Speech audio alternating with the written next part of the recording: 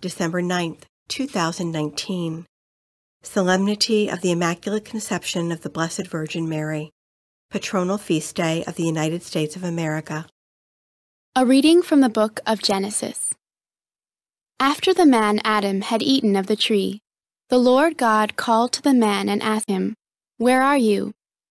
He answered, "I heard you in the garden, but I was afraid because I was naked, so I hid myself." Then he asked, "Who told you that you were naked? You have eaten then from the tree of which I had forbidden you to eat." The man replied, "The woman who you put here with me, she gave me the fruit from the tree, and so I ate it." The Lord God then asked the woman, "Why did you do such a thing?" The woman answered, "The serpent tricked me into it, so I ate it." Then the Lord God said to the serpent, "Because you have done this, you shall be banned from all the animals, and from all the wild creatures. On your belly shall you crawl, and dirt shall you eat all the days of your life. I will put enmity between you and the woman, and between your offspring and hers. He will strike at your head, while you strike at his heel." The man called his wife Eve, because she became the mother of all the living. The word of the Lord.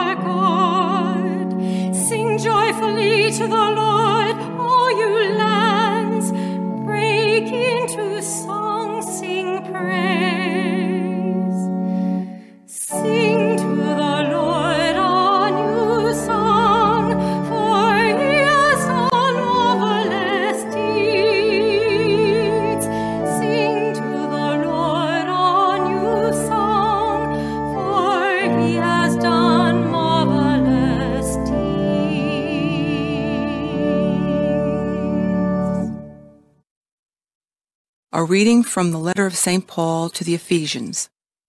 Brothers and sisters, blessed be the God and the Father of our Lord Jesus Christ, who has blessed us in Christ with every spiritual blessing in the heavens, as he chose us in him before the foundation of the world, to be holy and without blemish before him.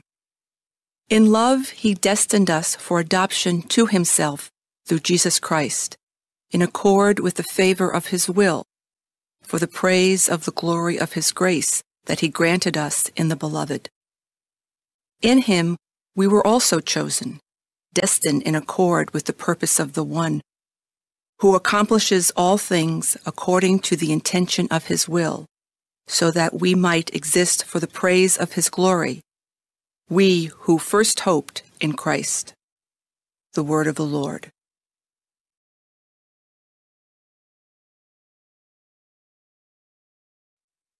A reading from the Holy Gospel according to Luke.